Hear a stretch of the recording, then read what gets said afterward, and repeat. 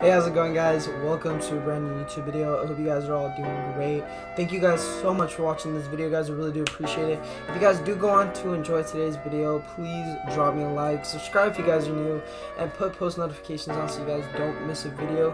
And in today's video, guys, we are going to be going over Resident Evil ReVerse. Now, Resident Evil ReVerse was supposed to launch alongside Resident Evil Village, and it was supposed to be free as long as you bought Resident Evil Village.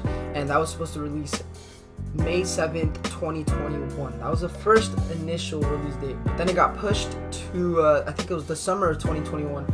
But then they finally delayed it to 2022, which it's finally 2022. I said that pretty bad. But it's 2022. We're about, what, 2 months now into it, because it's February 1st when I'm posting this video. What is Resident Evil ReVerse? Resident Evil ReVerse is an online third-person brawler that looks likable and successful than other Resident Evil multiplayer games. It's a 6-player death matches. You play as various characters from the series, and you have to own your skills and prove you're the best. Now, that's a pretty good description right there. But what I really want to go over, guys, is pretty much talk about where has it been, where is Resident Evil ReVerse. Let me give you guys my honest thoughts, like where it's been, why is it probably been delayed a couple times. Now, the game was revealed in January of 2021 with a reveal trailer showing off the free-for-all deathmatch gameplay.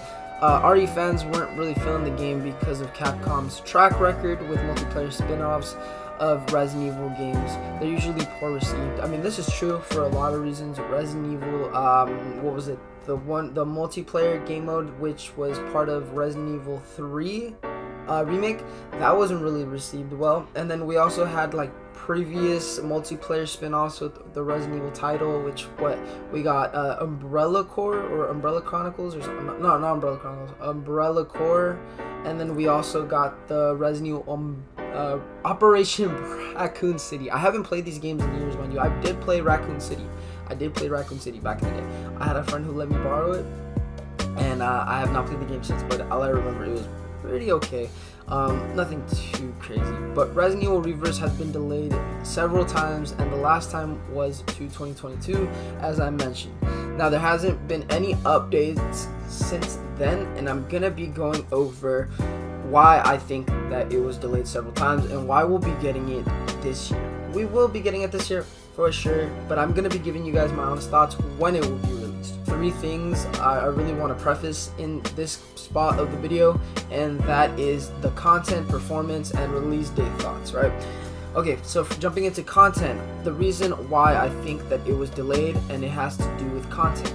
I don't think a lot of people were pleased with what they saw for Resident Evil ReVerse. Now, we did get a beta, which I think a lot of people were mixed about. Some people really praised it for what it was. It's not something super spectacular, like you're not going to be blown away, like nothing like that, but I don't think that was really Capcom's initial thought. I think it would have been something that you can go into, spend a couple hours, come back out of, nothing crazy. But with the past track record that Capcom has, with the past track record that Capcom has with their other multiplayer games, I don't blame them, because we did get some pretty piss poor received games in the past with the Resident Evil title, and I think there was one Resident Evil game that was pretty okay, and that was like multiplayer, but that was back on the PS2. Now, I'm pretty sure that they do want to give the game more, or I don't know what to call it, the add-on game. I'm pretty sure they want to give the game much more content than it needs. And pretty much what I'm trying to say is give it a lot more content so it's not stale at launch. Give it something that can benefit in the long run, something players aren't asking for too much, because if it's something that's really fun and something that's really praised, then they're gonna be asking for more content for this, and I'm pretty sure it could be turned into like a live service or something. I wouldn't want it to be turned into one, but that's the thought that I'm getting right now. But yeah, the second one is performance. I'm guessing, since it is going to be releasing on PS4, Xbox One, PS5, and Xbox Series S and X, that they want to utilize their hardware and make sure that the capability is there. And what I'm trying to say is that the performance is right on launch. much. I mean, 2021 was so bad when it came to AAA games. I'm talking about Battlefield, I'm talking about Vanguard. Halo was just right. A lot of people aren't going to agree with me on that. Halo Infinite was just right. That game was so perfect for me. I mean, not the story, but I'm not talking about Halo in this video, but that game was received well, and the performance was just great. They delayed the game a year. Why couldn't these AAA games do it? Right?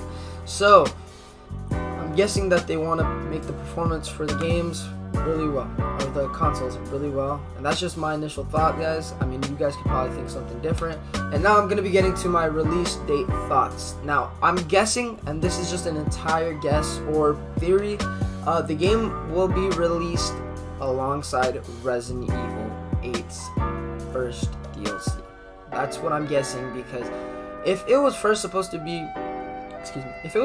be first released alongside Resident Evil Village and it got delayed an entire year, then it's smart to just release it at the time that it gets its first DLC, because it would generate so much hype and it would be pretty good marketing, in my opinion. Now, other than that, I think that's pretty much all I wanted to say in this video. Sorry if I stuttered. I've been trying this something new, but I'm reading off a notebook. And I'm writing all my thoughts down, and I'm saying everything that I'm trying to say. But yeah, that's pretty much all I had to say for this video, guys. I hope you guys definitely did enjoy it. And if you guys did, please drop me a like, subscribe if you guys are new, and I'll catch you guys in the next one. Peace out.